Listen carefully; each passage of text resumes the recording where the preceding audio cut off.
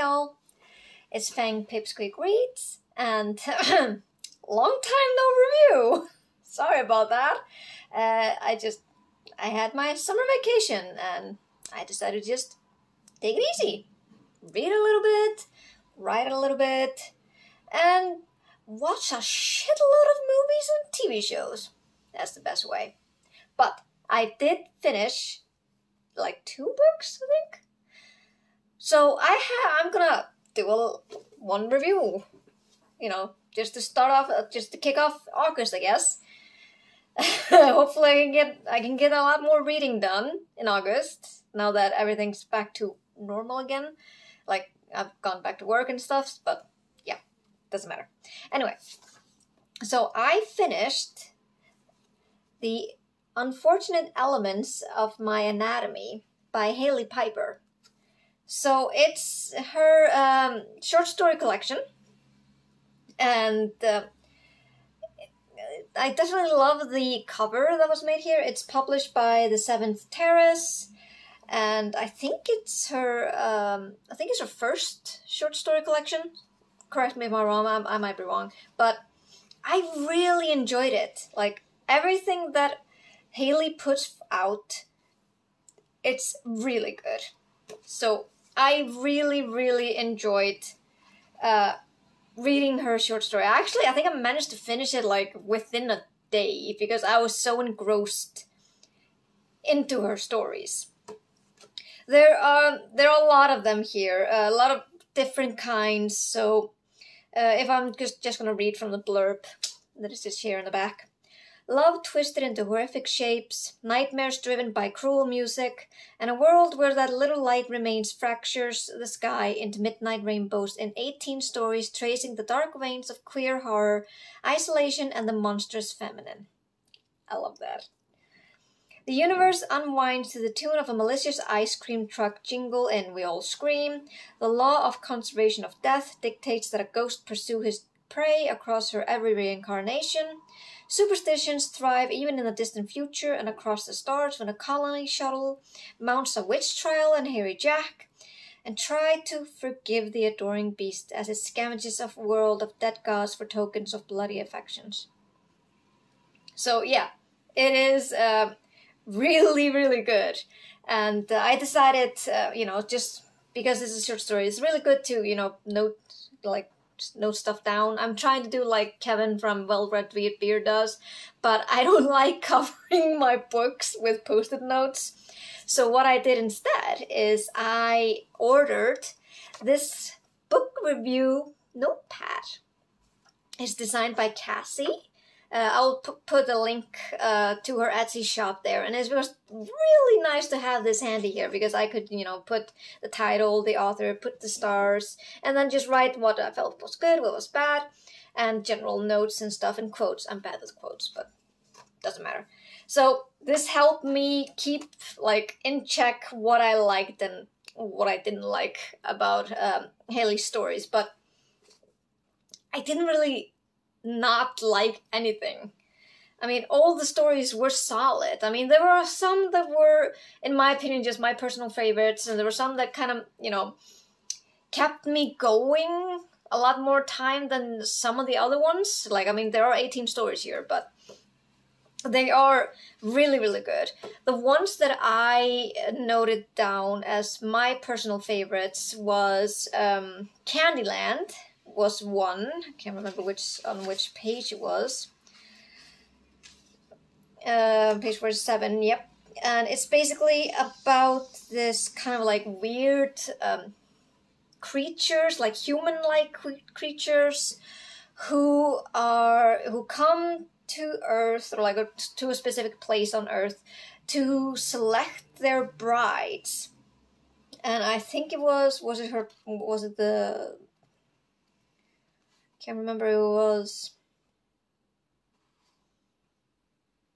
If it was their blood or something like that. It's just they would choose their brides, so-called, based on how if they smelled or tasted like candy. I think that was it.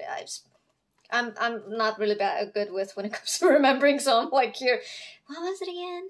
But yeah, so it's a bit, yeah, so as it says here on page 49, it says, one could start eating his princess at any moment, but chose to savor her presence the way he would later savor her taste.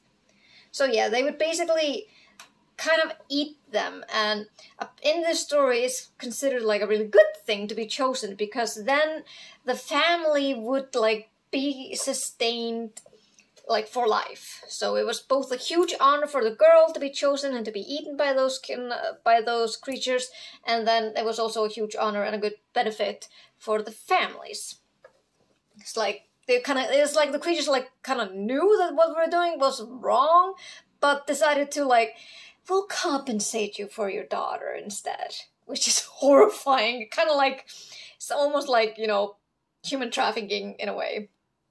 And so it focused on the story, on the girl, one of the girl who's desperately trying to, you know, become a princess, and she's so frustrated that she can't, that she's not chosen. But then suddenly one of the prince that hasn't chosen a princess arrives at her high school, and she, you know, gets the hopes up that he'll choose her. But for some reason he chose one of her best friends, the one girl who doesn't like this this kind of connection or, you know, situation with those princes. So she wasn't really happy about it. And then she comes back home and she, you know, wallows in self-pity and, you know, woe is me, I wasn't chosen, stuff like that. And her friend comes over to her and asks her to hide her because she doesn't want this. She doesn't want to be eaten. And, you know, you kind of would have expected that they would help each other, but the girl, being so like driven by jealousy and basically I think leading later on like to hatred, she just like, no, and then leads the prince back to her and like, you should be eaten, it's your destiny. It's kind of harrowing once I was reading it, but and that's the thing, I really enjoyed that. One other story that I liked was Demons of Particular Taste. I really liked that one. It was kind of like a reverse exorcism. I think you can really just describe it like that. Because it's a short story, it's kind of like a flash fiction. I won't go much into the details, but the ending was kind of funny, and I laughed at that one. I also like I'm Not a Chainsaw Kind of Girl, but it's called. And it's kind of like an homage to like the slashers and the Evil Dead, in which a pianist decides to conjure up two demons in order for them to sever the relationship of her best friends and their like boyfriends. So basically this pianist hates her friends' boyfriends, and she knows that they don't particularly like each other, and so she summons up demons to be like, yeah, you do the thing, just get rid of them, I don't care how you do it. And, you know, in classic, you know, Evil Dead nature, it all goes to hell, and I really loved the descriptions she put in there, how she managed to just put a chainsaw there, and how the pianist ends up, you know, using it against the demons, and then how it turns into this kind of like a cosmic horror element right at the end. It was really good. I really enjoyed that one. And then there's, like I mentioned in the blurb here, We All Scream was also another story that I really enjoyed, but it made me question my taste for ice cream. It just, you know, I'm an Icelander, and we get ice cream at any time of the day. Like, even though there's a blizzard outside, the weather is so much crap, we will still venture outside, brave the fucking blizzard, to get an ice cream. So her descriptions Hailey's descriptions of this ice cream guy, like the ice cream man who was, delivering ice cream, was so unnerving and just so gross. I don't think I ate ice cream for like a week. It was. I can't really go into the details. Well, maybe I can. I mean, if you do like me reading out of it, 139 was the tale, and it's basically about this who's a person who is in the middle of transitioning, and she is having trouble to choose whether she should go to the boys' men's room or the girls' men's or the girls' room, like at a mall. And this ice cream man just comes and kind of terrorizes her for trying to choose in the most really, really, really, really gross and creepy way. Like here, his voyeuristic glee made eating ice cream feel dirty as licking the tile floor. It's like, yeah, that's basically how I felt. And what also was...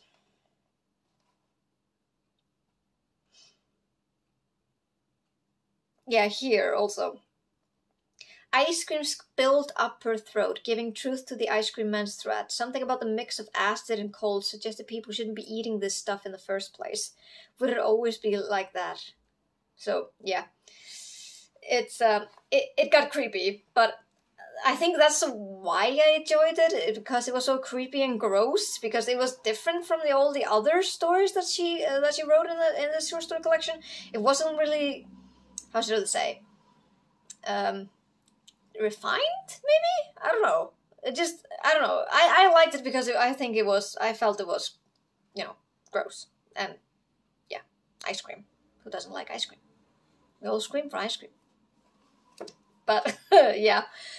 But basically the best story out of this short story collection was the last one. And it's called Recitation of the First Feeding. And it blew my mind away. It was so good.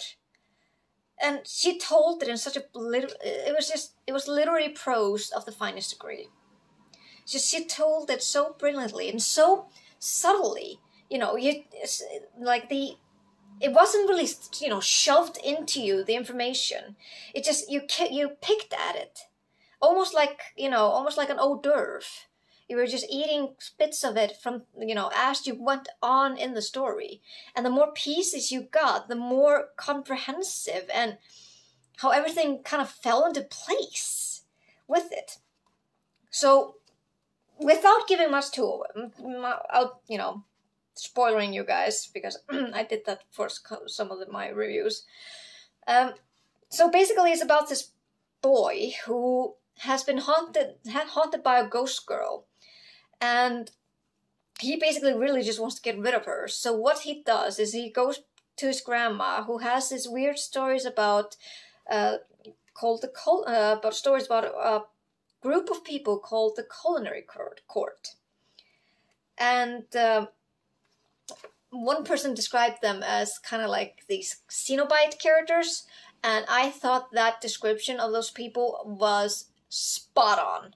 Like, immediately, how Hailey described those creatures, it just immediate. Yeah, I could envision them being in, like, dressed in those similar clothes that the Cenobites from Hellraiser are.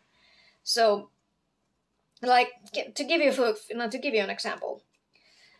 My heart sank when I laid eyes on the nightmarish glutton, a white segmented creature like a worm and a maggot mixed together, whose face was thorny teeth and whose 6 sapphire eyes shined from each side of its serpentine head. Wet fingerless limbs helped it down the grass. I doubted it had any useful utensils. And then it's like a French kind of worm, like bonjour, it says. And the connoisseur crept next from the carriage doorway. Unlike the first two, he clothed himself in a pale violet, double-layered jacket, its white frills puffing from the chest and sleeves. His slender pants rolled down to his knees, with white socks tucked up underneath. Black shoes crunched the dry grass, their silver buckles agleam. He was pale as the horses, blue veins drawing faint maps beneath his skin, and a white curling wig crowned his head. His tiny mouth was sewn shut, the flesh around the threads scarred white. He treaded down the slope, bowed to me, and stood to one side. His violet gaze never left me. So, yeah. So there are these kind of like this culinary court, and they basically eat anything. So you, as the person who would, call them forth, you would have to present a feast for them. And it didn't matter what kind. You would just have to present it, and they would eat it, like literally eat everything. And the boy asked the court to, eat the ghost girl, and then for a dessert, basically, he said that he would offer them his memories of this feeding, and they do that. And how she wrote it, it was really, really, really good, and she managed to like create it into this kind of lavish feast. Like the descriptions on how the memories were presented, like an elaborate dish, and how like they were like critiquing it like a food critic, and I was blown away by it. But then in the end, the boy feels like, as he grows up, he doesn't remember what happened, but as he grows up, he feels like he's really empty, and he doesn't know why. And so he decides to go back and meet with the culinary court again to demand answers. And that's basically the reason why it's called the recitation of the first feeding. I'm not going to say anything else. I highly encourage you to read the entirety of Hailey Piper's collection, but I would strongly recommend to read the last story, because the last story was phenomenal. Like I said, it blew my mind away. It was so good. So I give Hailey's collection, I give it a 4 out of 5 stars. The reason why I didn't give it more, like I said, because this is a short story collection, and there were some stories that I didn't like as much as the others, but the real reason why I just really wanted more. So I really hope Hailey will do more short stories, because I love her books. And I hope you guys will love it too. So, yeah. First review in August. Yay! Hopefully I'll get more done. But if you want to like listen to some other short stories or novellas that I've been doing, I haven't really done them as review here, because I'm actually discussing it with my co-hosts in the podcast Staring into the Abyss. So every week we pick a short story or a novella, usually, or a novel if we get the time. We sit down, we read it, and then we come together and we discuss it. Basically tell what we thought about it and everything. So if you like that, and if you want to get more of my thoughts on some of the stories, you can check that out as well. I'm also on Twitter, so if you want to catch up, chat with me on there, you can find me there. I'll put the Twitter handle on my in the caption. But yeah, I think I'm okay. I'm a little bit tired after work, getting back from vacation, so I'm just gonna let that slide today. But I hope I'll see you guys next time. See ya.